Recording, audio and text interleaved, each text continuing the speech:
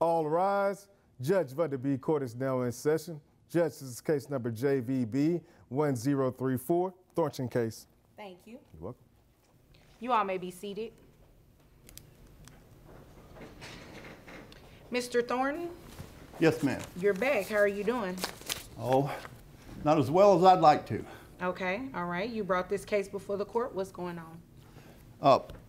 Well, Your Honor, there's been some significant changes in my situation. And as you can see, Ms. Hernandez is not here today.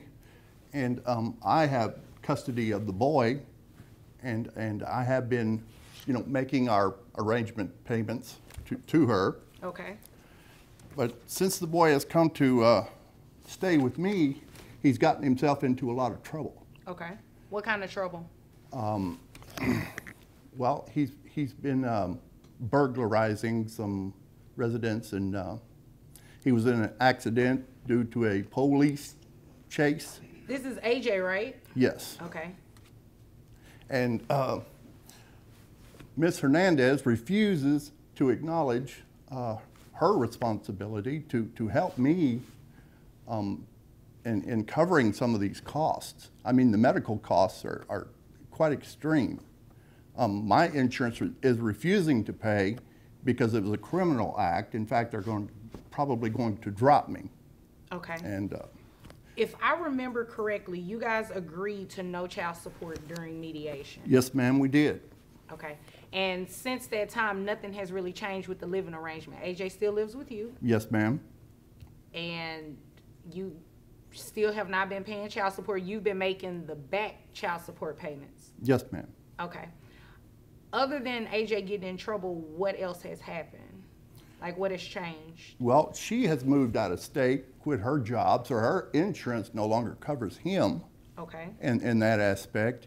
And, the court costs, fines, and due to that accident, there was a lot of damage in which he's liable for, or I am, and it's almost impossible. Okay. For me to. But AJ was double insured by both of you, right? Yes. Okay. Here's the issue.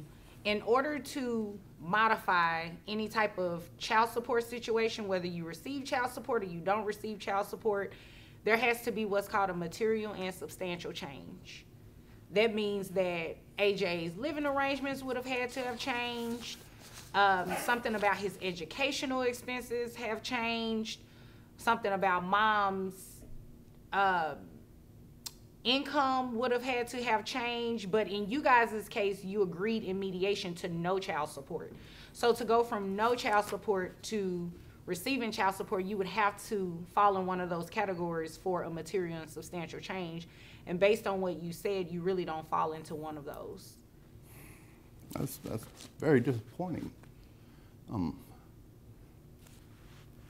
So she's just free of any obligation? I mean. Well, I wouldn't say she's necessarily free, but remember, you all did come to an agreement in mediation to no child support. So in order to start receiving child support, you would have to show that something has changed. So let's say, for instance, at the time of mediation, AJ still resided with her. Now he lives with you, then we can entertain child support at that point. But nothing has really changed since you guys have gone to mediation. Therefore, you wouldn't be entitled to receive any child support, unfortunately.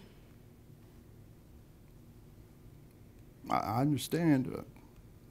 I mean, is there nothing I can do? Absolutely. As far as I'm concerned, no, there's nothing you can do. Yeah. All right. Thank you. Okay. Your Is Honor. there anything further? No, ma'am. Not at this time. Okay. That's about it. Okay. Well, if there's nothing further, you're dismissed. Thank you. You're welcome. I just wanted to go over what you all witnessed in the Thornton case. Dad was appearing in court for the first time. He and mom settled at mediation for no child support. Well, now he wants mom to pay child support.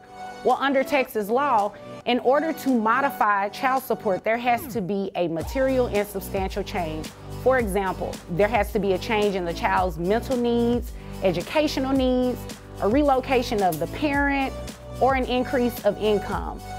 None of those things took place in this particular case. Everything pretty much remained the same. Therefore, he was unable to get any child support from mom.